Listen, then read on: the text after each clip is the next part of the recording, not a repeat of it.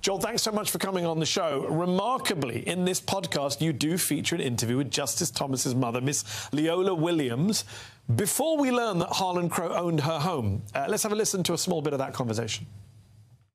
Oh, yeah, you got all the Supreme Court pictures. Man, yeah, man, you got a lot of history in here, Miss Leola. Yep. There's a graduation picture, a picture of them together, greeting First Lady Barbara Bush. And then there's a family shot. But Clarence isn't in that one. He was tied up in Washington, D.C. And you see this picture up here is when we was at my cousin's house in Pinpoint, and the vote came down. We was all in there, we were praying.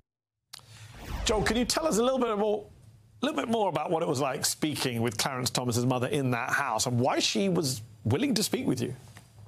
Yeah, I mean, first of all, thanks for having me on. I think the amazing thing is I pull up on the street. This is East 32nd Street in Savannah.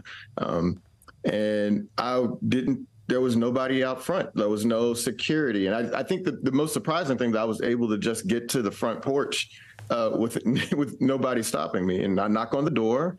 I believe her great-granddaughter-in-law answers the door, and they welcomed me in. And the only way that I can make sense of this is that nobody does that.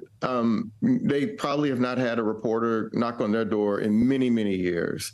And in fact, a friend of mine who had spoken to this family before, they said, hey, look, the only way that you're going to get them is if you go down to Savannah and show up. And so that is what I did. And I can't imagine that many people would have even thought that it was possible. And I didn't either. I did not think that I was going to get a chance to speak with her. But I knocked on the door and she welcomed me in. And I think that, I was very upfront about the reasons I was there.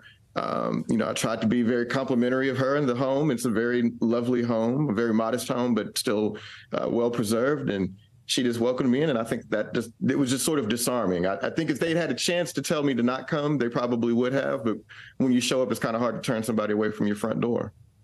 A home now owned by Harlan Crow, I should point out. You make the case that Clarence Thomas was the beneficiary of affirmative action, despite the fact that he spent his entire career opposing it. At the time of us speaking right now, we're still waiting for the affirmative action case opinion from the Supreme Court. Explain to our viewers briefly how Clarence Thomas, this anti-affirmative action conservative, benefited from affirmative action himself.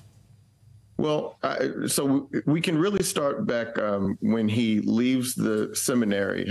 He spends his first year of college at a seminary in Missouri, and he drops out after experiencing some racist incidents there. And he's looking for a place to go to school. This is 1968. Just in the months after the assassination of Martin Luther King, Holy Cross starts ramping up a program to welcome Black students onto campus. And so that first class in the fall of 1968 welcomes more Black students than have ever been at the school in its history. And Clarence Thomas was one of those people. So he benefits there. He enrolls at Yale Law School in 1971. This is the first explicit year that Yale has a racial preferences quota. So that class in the fall of 1971 mandated that they have at least 10% minority students in the class. Clarence Thomas is part of that. His first job out of college with John Danforth, who at the time was the Attorney General of Missouri. He was the first Black person to ever work in that office. And not long after that, Monsanto, he works at the chemical company. After that, they're currently under pressure to hire more Black attorneys. He benefits there. Danforth hires him again on the Capitol Hill. He's the only Black person in the office. So as you can sort of see, I mean, and you don't need me to tell you about sort of the significance of him getting these federal court appointments, but he has always been benefited from racial preferences throughout his career, even if he's sort of loath to admit that that's exactly how he's advanced. Yeah, he wants to pull the drawbridge up, is the phrase I like to use for people of colour who do that. Many are calling Thomas a hypocrite because he himself benefited from the programme. But a conservative columnist in the Boston Globe defends Clarence Thomas. He admits Thomas was a beneficiary, but writes, judges are never supposed to be swayed in judgment by personal considerations or loyalties. If Thomas concludes that affirmative action is unlawful, his job is to vote against it, period. Those who attack his hypocrisy are really attacking him because he's a Black man who doesn't share their view. What's your response to that?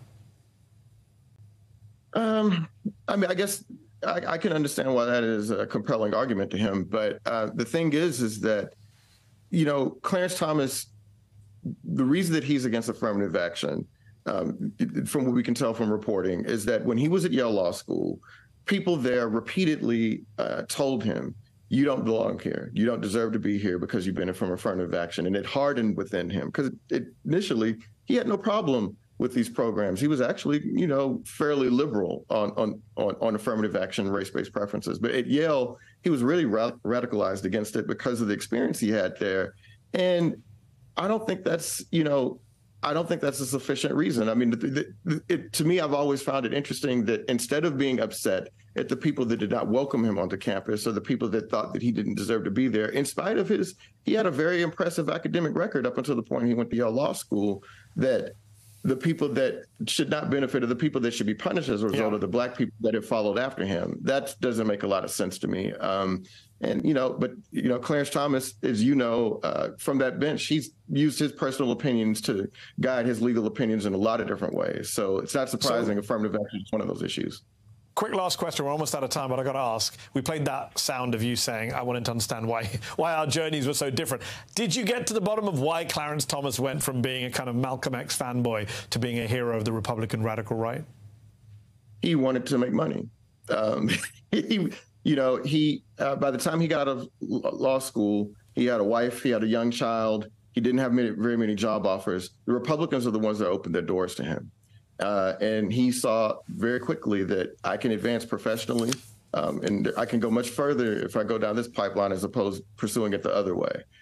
So I think maybe that's a very cynical view of it, but that seems to be the most compelling evidence to me, that he knew that he could make a lot of money and he could go much further if he went with the people that welcomed him. Follow the money. The podcast is called Slow Burn, Becoming Justice Thomas. It's out now. Joel Anderson, thanks so much for your time. Thanks for having me.